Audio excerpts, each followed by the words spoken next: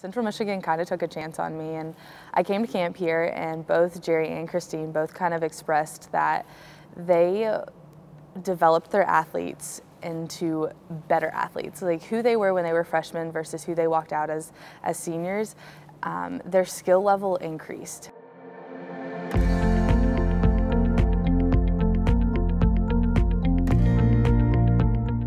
It wasn't just the skill level that they were looking at, it was also the personal development, that you were going to graduate a leader. Leading by example is everything within leadership, and making sure that when you're in the gym, you're all in the gym. When you're in school, you're in school. You're not distracted by anything. And the examples that you're setting, not just in the gym, but everywhere, they're just as important as in the gym. Here she goes for the double pike. Very strong landing for Katy Clements. Impressive, as always, from the senior.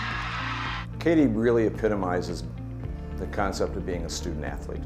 And when Katy is around, everyone is attentive to what Katy says and how she does things.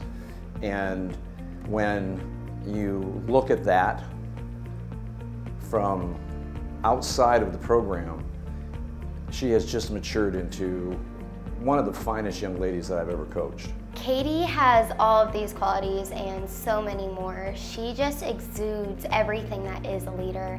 And like I said, she is able to just build up this team like no other, and she loves this sport and is truly passionate for the sport and this team and all the girls on the team. She knows what has to be done. She's proven that in every meet so far this year. She's come through in situations when a quarter tenth meant a great deal. And she's one of the athletes that I trust to pay attention to the scoreboard. And she knows exactly where we're at. And really very few athletes can handle that kind of pressure. So her legacy is going to be huge. She's currently ranked 3rd in the nation on balance beam.